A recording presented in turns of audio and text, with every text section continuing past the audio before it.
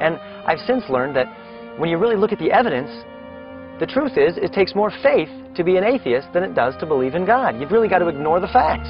It's funny how we equate the word atheism with intellectual, when it's the exact opposite. That's right.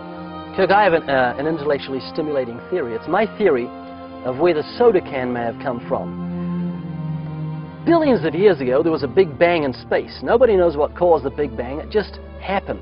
And from this bang issued this huge rock. On top of the rock was found a sweet, brown, bubbly substance. And over millions of years, aluminum crept up the side, formed itself in a can, then a lid, and then a tab. And then millions of years later, red paint, blue paint, white paint fell from the sky and formed itself into the words, 12 fluid ounces, do not litter. You're saying, what are you doing? You're insulting my intellect. And so I am. Because we know if the can is made, there must be a maker. If it's designed, there must be a designer. To believe the soda can happened by chance is to move into an intellectual free zone. It's to have an echo when you think. It's to have brain liposuction. Hold this, Kirk. Behold the atheist's nightmare. Now, if you study a well-made banana, you'll find on the far side there are 3 ridges. On the close side, 2 ridges. If you get your hand ready to grip a banana, you'll find on the far side there are 3 grooves, on the close side 2 grooves. The banana and the hand are perfectly made one for the other. You'll find the maker of the banana, Almighty God, has made it with a non-slip surface. It has outward indicators of inward contents: green, too early; yellow, just right; black, too late. Now, if you go to the top of the banana, you'll find, as with the soda can makers, they placed a tab at the top. So God has placed a tab at the top. When you pull the tab, the contents don't squirt in your face.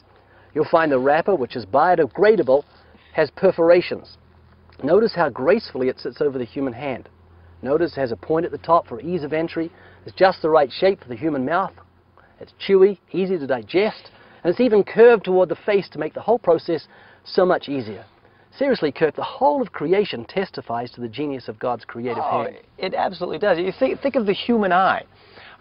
It has 40,000 nerve endings and focusing muscles that move more than 100,000 times a day. The human eye has over 137 million light-sensitive cells. And even Charles Darwin himself said, "To suppose that the eye could have been formed by natural selection seems, I freely confess, absurd in the highest degree." So even the creator of the theory of evolution says it just goes against my common sense and logic. And so